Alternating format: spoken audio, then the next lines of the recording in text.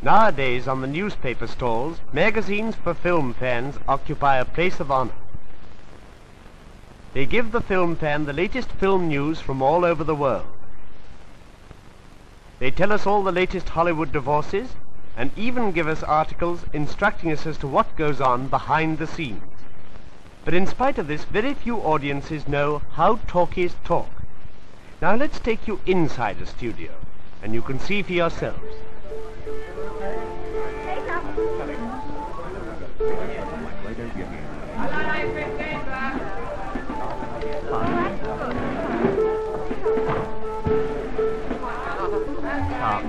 Down a bit.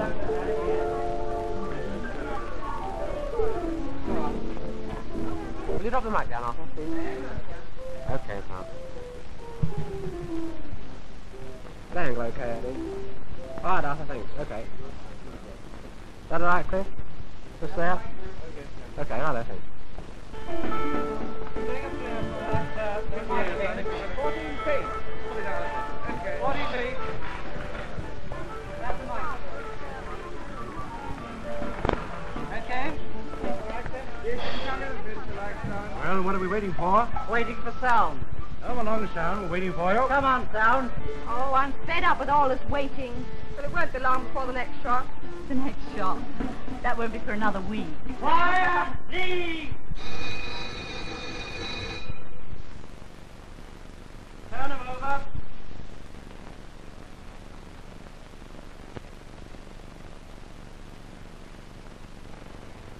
Okay, camera. Okay. Charlie Sunday, 224, take 5. Action. I met her working in a little store. Her manner and her dress were very plain. We talked a while and then we talked some more. We both agreed that we should meet again. Funny things, the thrills we humans get. The one I got, I can't get over yet. The voice of the girl singing is caught by the microphone above her head. Here is the microphone on the screen now. The shiny piece moving in the middle is a metal ribbon which is vibrated by her voice. These vibrations are turned into electrical impulses, some strong, some weak. The varying impulses go through cables along the microphone arm. They are carried away from the studio to the recording room.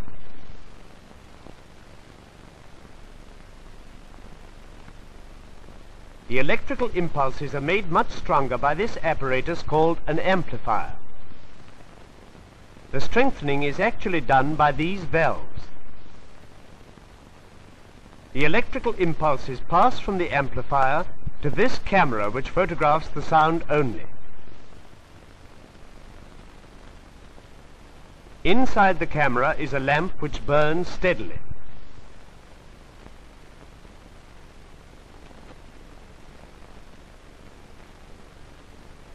You can see it has a straight coil filament.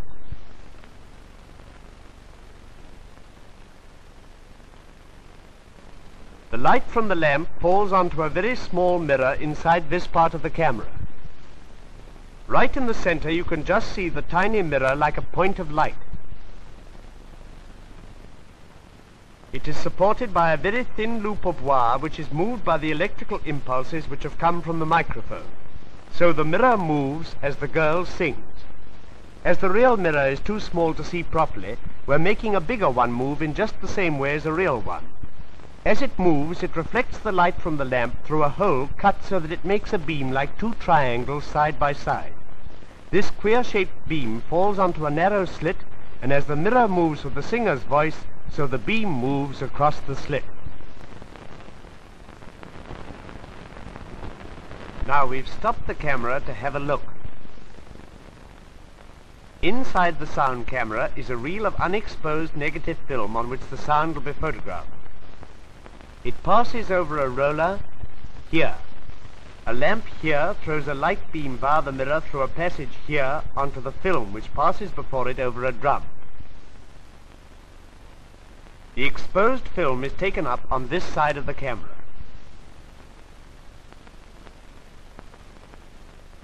This is a close view of the film on the drum. Notice the tiny beam of light on the right-hand side. Here is the passage through which the light beam falls onto the film. Now let's work the camera. The film unwinds and winds up steadily and smoothly as it is conveyed in front of the light passage. While the camera is running, the mirror moves, and the light from the mirror goes through the slit onto the film, which is very sensitive to the light. So the beam traces out this queer pattern on the film. This pattern is an exact photographic representation of the girl's voice as she sings. This is called the soundtrack. Now watch it again, starting up and tracing out the sound. We have enlarged the track and moved it towards the center of the film so that you can see it better.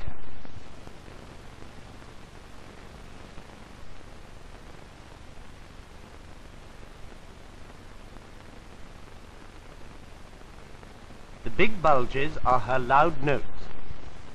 The movement of film is supplied by an electric motor which drives the camera at a speed that never varies, and as a further precaution against the speed changing, this flywheel smooths out any tiny defects. While we've been looking inside the camera, work in the studio has been going on.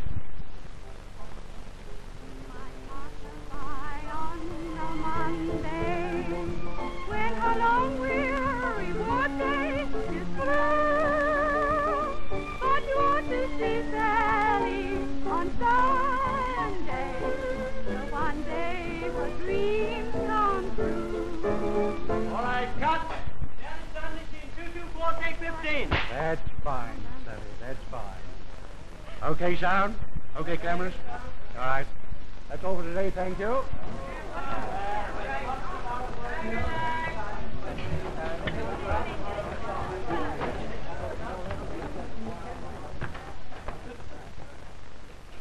But today's work is not finished for everybody.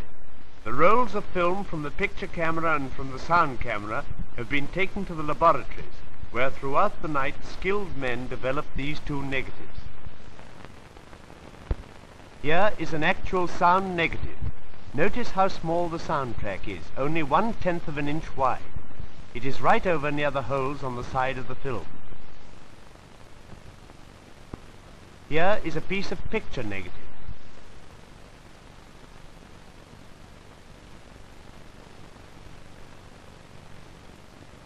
The soundtrack fits exactly into a space left at the side of the picture.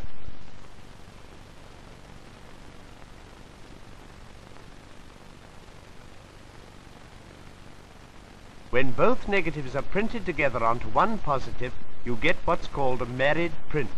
That is, sound and picture on one length of film.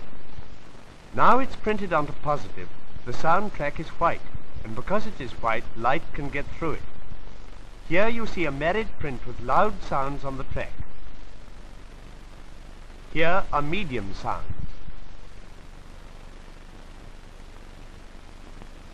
This is the silent portion of the track.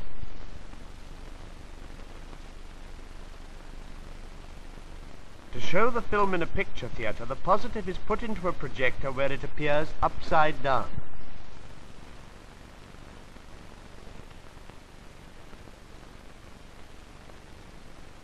A lamp throws a beam of light through the picture only, and a lens enlarges it and throws it onto the screen in front of the audience.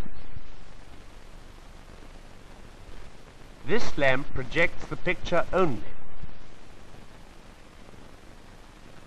The sound is reproduced lower down on the projector. Here a second lamp throws a beam onto the soundtrack, and the white portions of the track allow the light, sometimes wide and sometimes narrow, to pass through. This varying light falls onto a photoelectric cell on the other side of the film, but does not go onto the screen. The cell turns the varying light beams into varying electrical impulses. They are carried by wires to an amplifier which strengthens them.